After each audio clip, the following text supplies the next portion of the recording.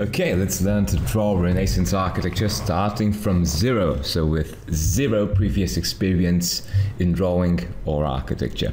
So you basically don't need to know anything about architecture. You can start just like that and you will get a sketch on Renaissance architecture and understand a bit of the theory, but ideally you do have a bit of architecture education just for the context, for the fact that you will understand basically the how the importance of the Renaissance relates to the other parts of the architecture phenomenon. Right, so the tools you need is a 2B pencil and just a simple paper, and I recommend you also take notes for the lecture part of this presentation. Right, let's go.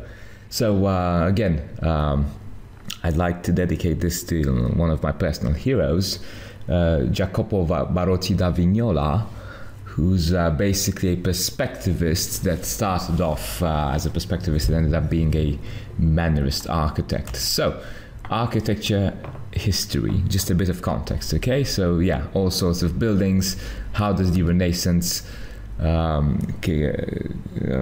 into this context? And basically, why should you learn this? Because obviously sketching details is something that's going to help you, okay? So these buildings are sufficiently detailed for you to understand them and basically decompose them visually and then recompose them on your page. Okay, you will get a basic visual culture. It's basic because, of course, these are complex topics, but again, sketching them, understanding how to literally do the building, to draw the building, that is, you know, a good starting point for your studies. And obviously this is going to give you a good context for architecture. So the history of architecture, let's see. So yeah, architecture as a phenomenon around the world started obviously from stuff that wouldn't resist the test of time. So regardless, we could say that the Neolithic era is the starting point for architecture. Again, religious architecture, okay, mostly religious architecture. And yeah, there's several stages, okay. Again, architecture is a symbol of power, it's a symbol of the divine, right? The contrast between the divine and the, you know, day-to-day normal person. But when the Renaissance came along, something happened, something changed, right?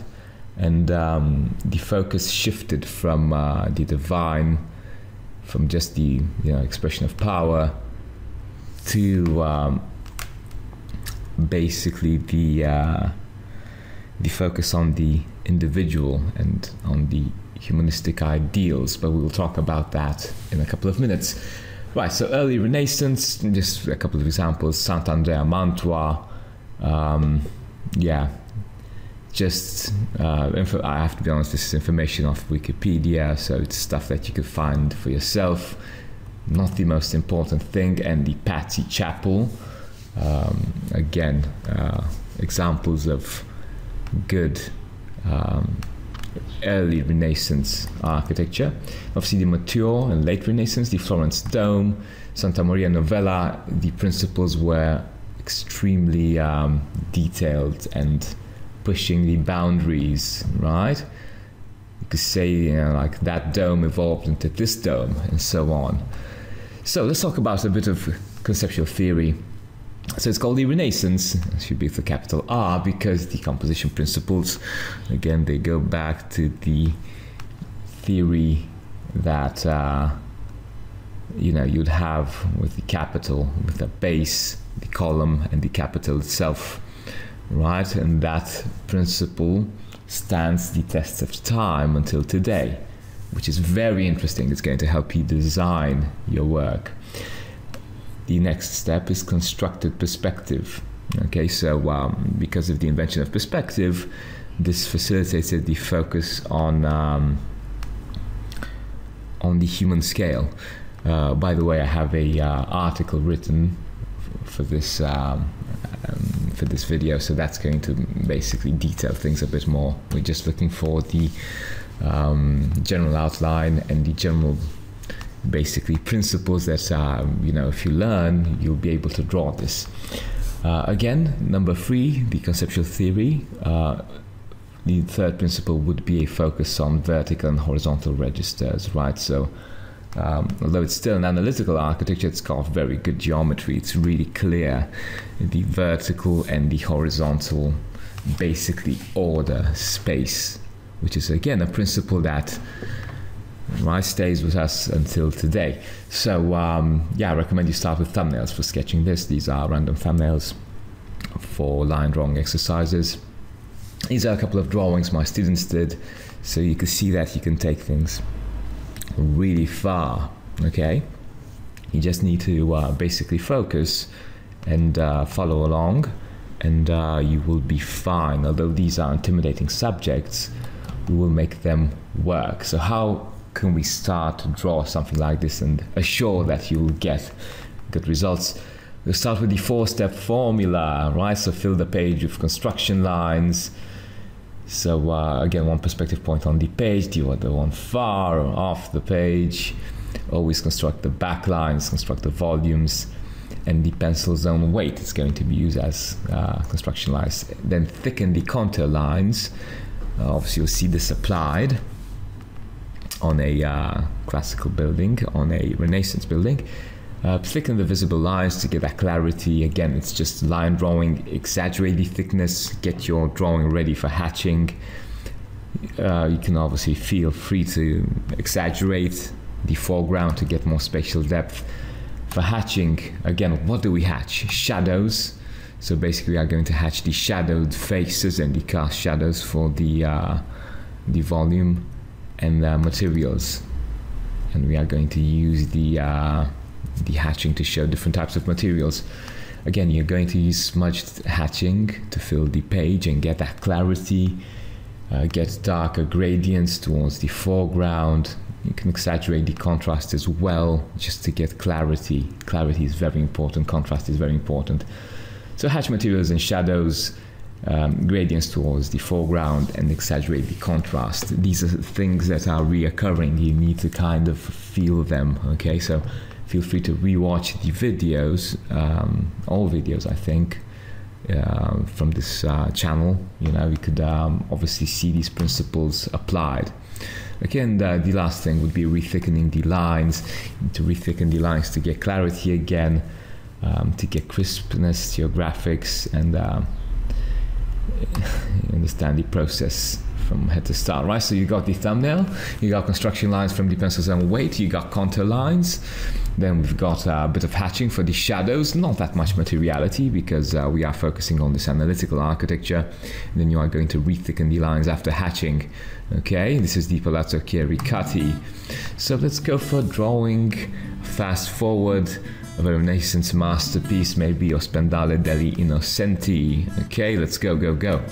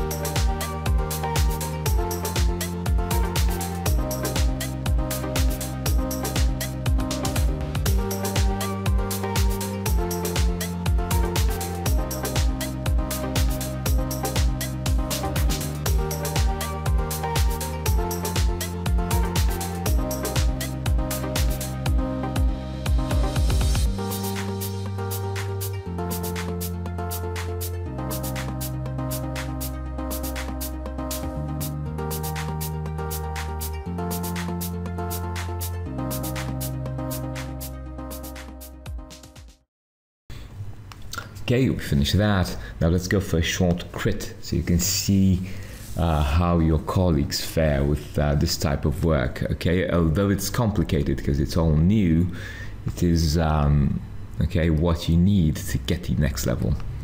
So these are the final images, final drawings for Renaissance. Let's get started. So the Ospedali degli Innocenti, it's got a massive perspective mistake. Right? It needs to have like a horizon line somewhere here. And obviously these lines converge like so. Right? Something like that. You can make them even more dynamic if you wish. The thing is, these are more dynamic.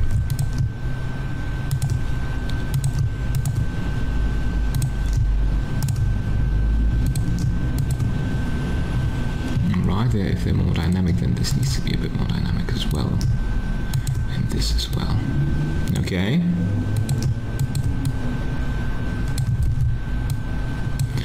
Right. Okay, good. Yeah, this needs a bit more detailing. This is good, but again, it's got a perspective mistake. Okay, so the perspective point is here, you see? 1 moment. It needs to have this horizon line like lower. Perspective point is here. This should be like a bit more out. And for something like this, then it's a bit more deformed. I don't know if you can tell. It needs to be a bit more deformed.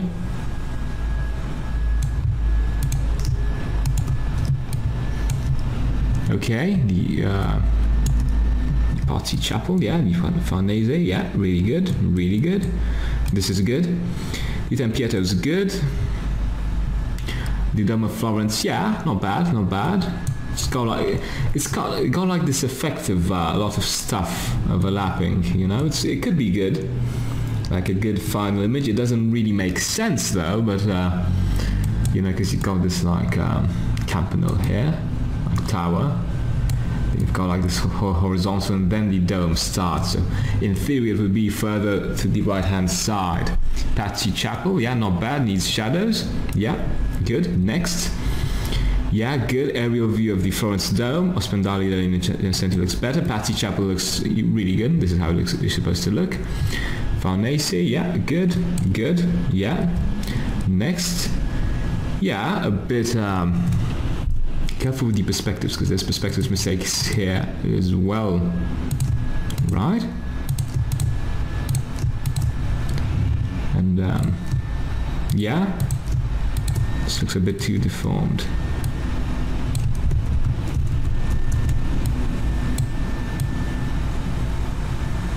Right, it needs to basically flatter here on the ground, because you know the horizon line kind of needs to be at the level of people.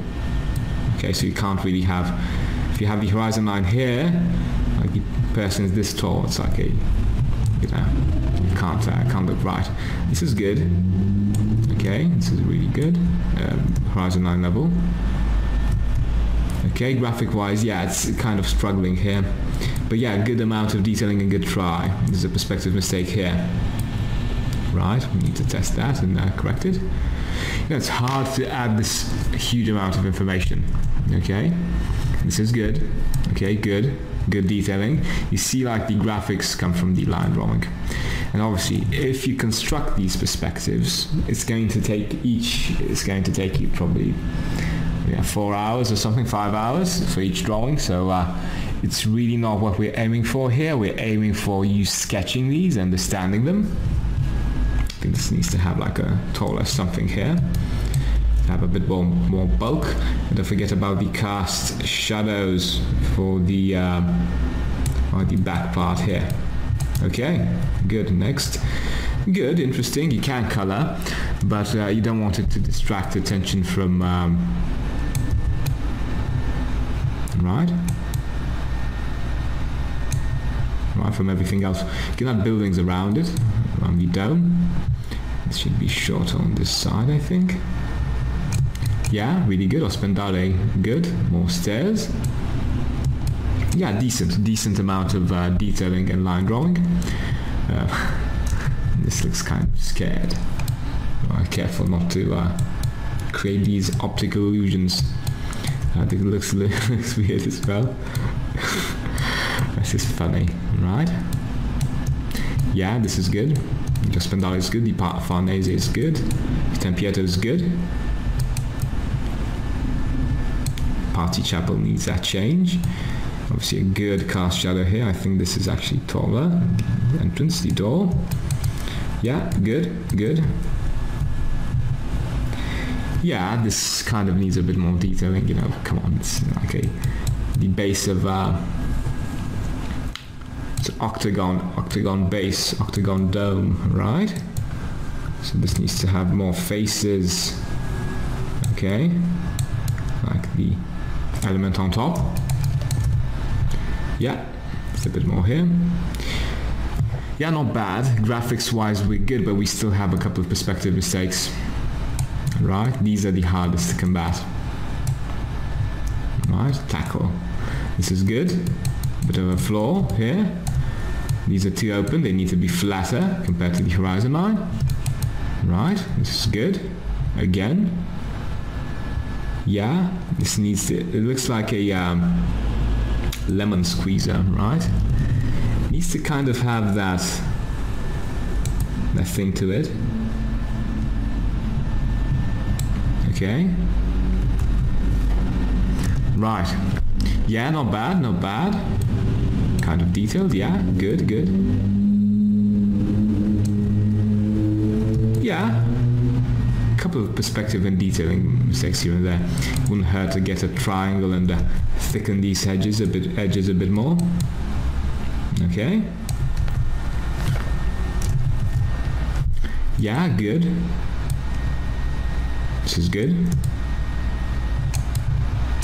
Yeah, it needs ellipses here. Yeah, this is good. It's like a mouse level perspective. Right. Yeah, this isn't bad. You know, decent amount of detailing. Careful with this hatching. This is just filler hatching. Right, you could actually benefit from throwing more detailing there, right? Instead of adding extra hatching. Yeah, good. Just make people like, yeah, groups, yeah. Kind of a lot of empty space, but not bad. It needs a bit more line drawing. Yeah, so this is how they look from a distance. You see like the detailing like really catches your eyes, right? It looks really good. Obviously we need to zoom in to see all those perspective mistakes and correct them, but the overall effect is really good. Yeah, this is kind of slacking, you know. The handwriting is really good. No, it needs to be architectural, right? So every time you're drawing something, you're writing something, make sure you're writing it in an architectural way. A, B, right, C, right? Yeah, this is missing an element here. Not bad, but it's lacking information. Okay. Yeah, good. It needs a bit more detailing.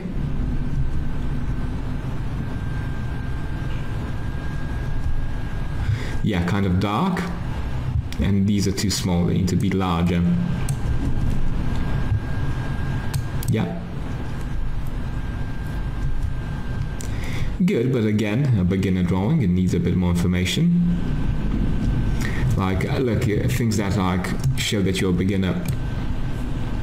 Need to have the window here, like divided, put on all the elements, put on the front element here, right, and you create a cast shadow on top, and then you kind of get that effect of a window, right? Again, beginner. Careful with these ellipses. If they go around on a curve, they get flatter. I think they're more spaced out, because if they're too close together, then you know, like the whole dome doesn't hold. Okay, good attempt.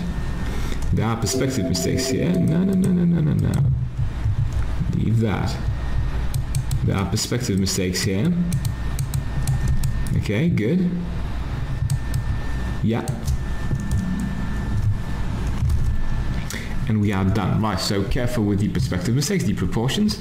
And yeah, just try to add as much detailing, line drawing detailing as possible. The Florence dome needs an octagonal base for that dome, right? Careful with how these ellipses go around, right? The cylinder of a dome, they get flatter as they move around.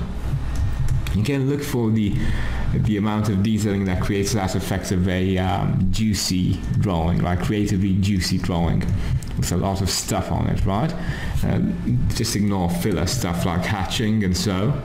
Don't leave too much blank spaces. And the graphics should look good because of the white on the page, which is where the light hits and where there's no line drawing. Okay, you can see that they look really impressive from a distance. Careful with cliches, they're kind of toxic, and with these ellipses, construct them. Okay, like so. Now, for instance, here, yeah, this needs diagonals. So I'm doing this by freehand. You can go and use a ruler.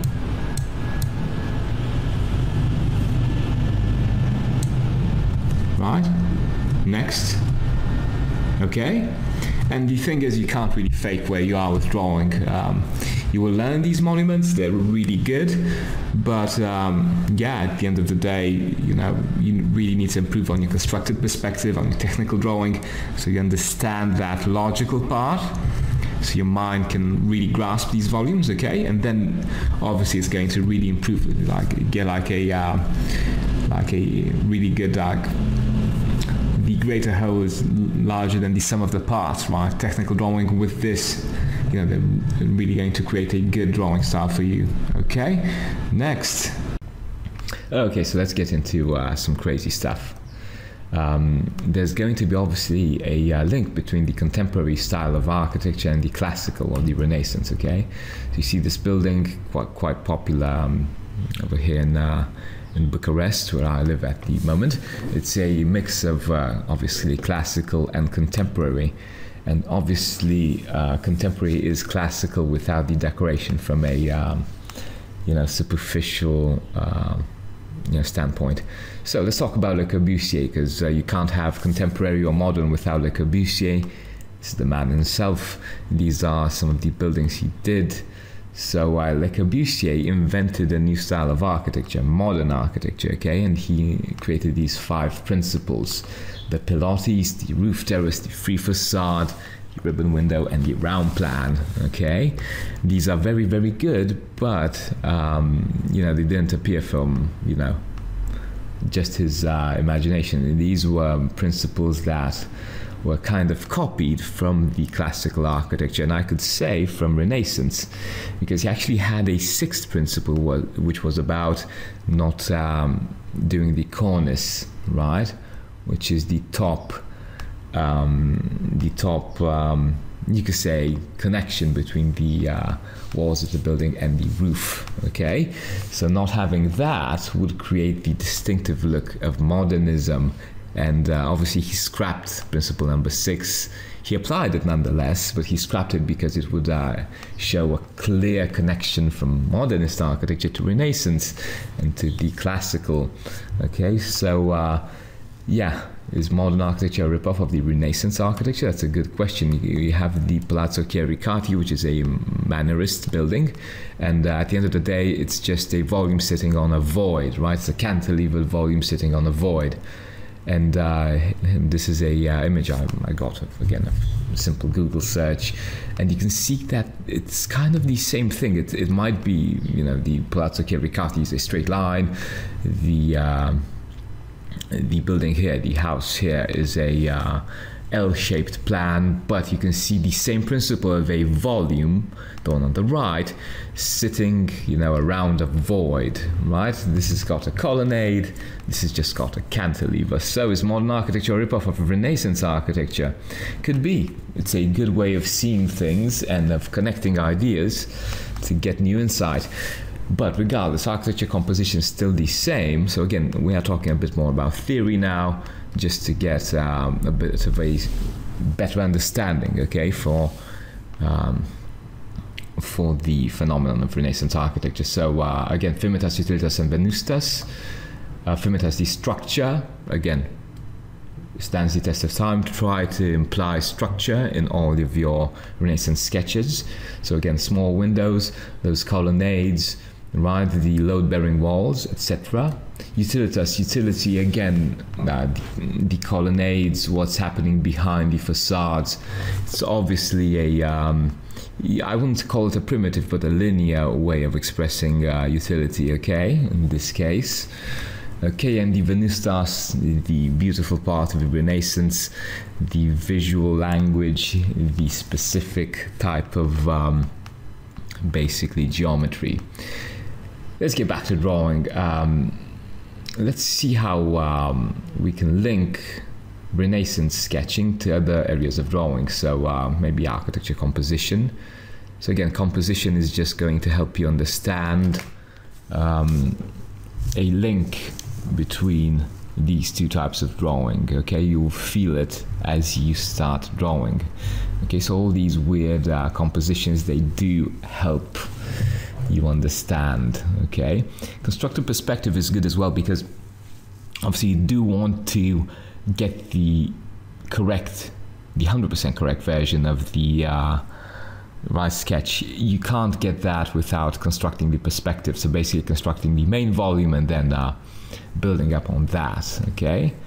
And obviously you'll get the plans off of, again, Google image search, you convert it to scale, and then you're good to go for constructing large volume and then doing everything else. Okay, and obviously contemporary sketching, these are just random sketches with entourage, just random topics, right? All these things, they add up, okay? So if you want to take your Renaissance sketching to the next level, you can link them to contemporary sketching. So quick recap, the 4-step formula, the conceptual theory, the 6th principle of architecture, of modern architecture, and the links to the types of drawing. So the 4-step formula, again, fill the page with construction lines, thicken the contour lines, hatch shadows and materiality, and re-thicken the drawing after. Okay, so you can see from left to right, construction lines, contour lines, hatching, re-thickening. This is really going to work to get you good results with drawing. Conceptual theory, again, reinterpretation of the classical orders, right? So that's why it's Renaissance. Constructive perspective with the focus on human scale, and the horizontal and vertical registers, which give order and geometry to this type of architecture.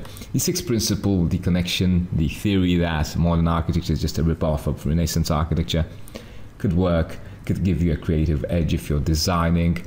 And obviously the link to other types of drawings, okay, construction, constructive perspective, contemporary sketches, architecture composition, it all works together, okay? So stop being lazy or afraid of this stuff. I hope you took notes. Now you've got all the tools to go and make it happen, and obviously mix this skill set with other abilities, and you will get really good results with sketching, with building up a portfolio, with understanding this type of architecture. So go take massive action. Watch the video again if you have to. If you've got any questions, leave them in the comments box below, and go make it happen for yourself. Talk to you soon. Take care. Draw nicely.